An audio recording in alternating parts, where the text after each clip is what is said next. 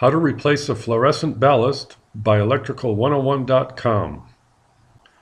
This video will show how to replace a T12 magnetic ballast with a T8 electronic ballast. A magnetic ballast uses red and blue wires for individual connections and yellow wires for common connections. An electronic ballast uses blue wires for individual connections and red wires for common.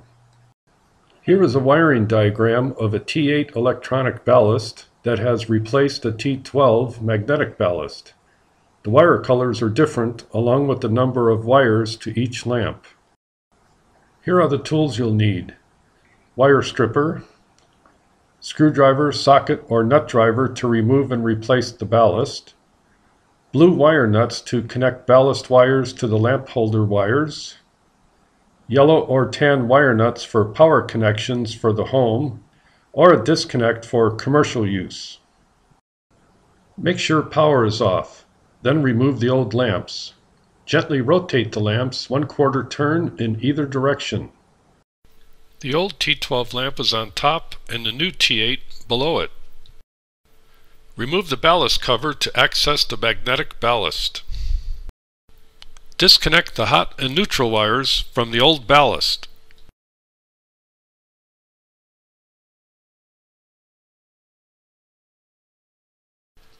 You can keep the old wire nuts, but we prefer to use new ones.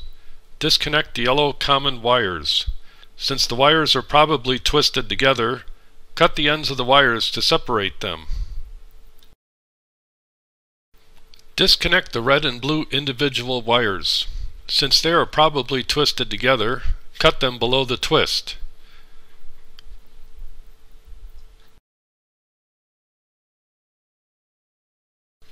Separate the wires, then straighten them out. If there are no existing wire nuts, cut the wires close to the ballast.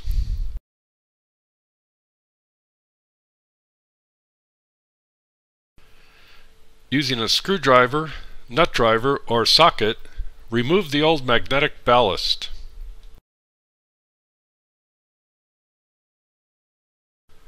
Install the new electronic ballast with the black and white wires facing the wires on the fixture that connect to the line voltage.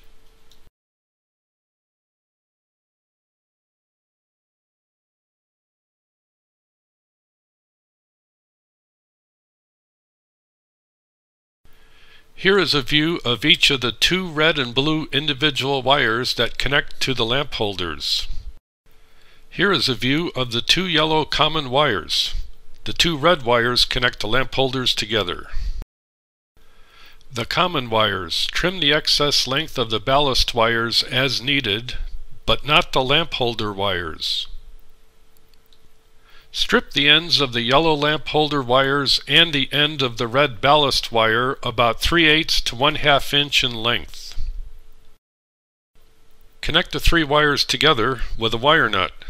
A blue wire nut is used in this example.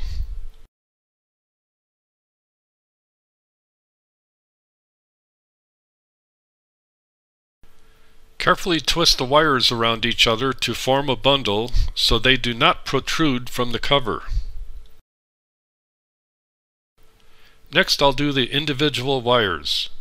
Trim the blue ballast wires as needed, but not the lamp holder wires. Strip the ends of the red and blue lamp holder wires and then the blue ballast wires.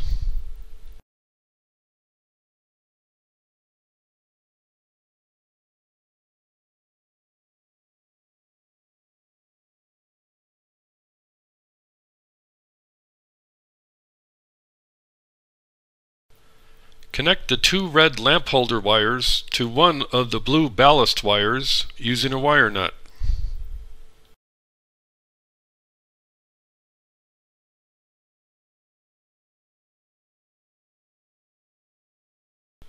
Connect the two blue lamp holder wires to the other blue ballast wire.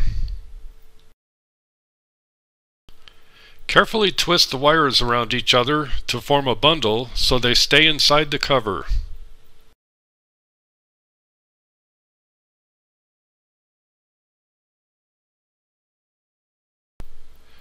Strip the line voltage wires.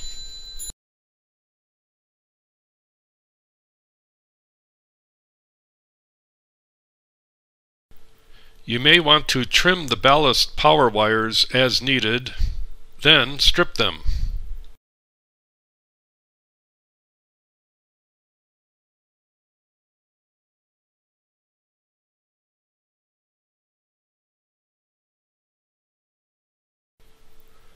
Electrical code requires the use of a disconnect in most commercial applications in order to safely change a ballast with the power on. Connect the line side of the disconnect to the line voltage wires.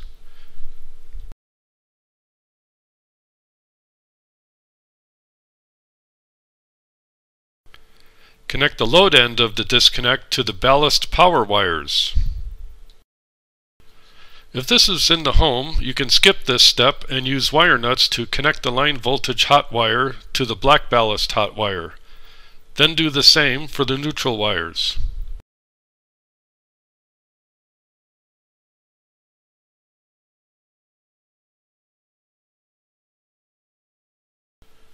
With the wires carefully bundled, install the ballast cover.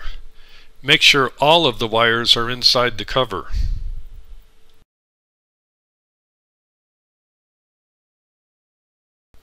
Install the new T8 lamps into the lamp holders.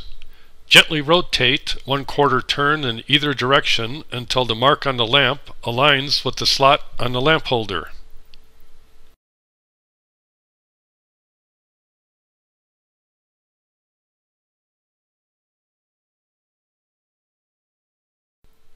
Thanks for watching the video.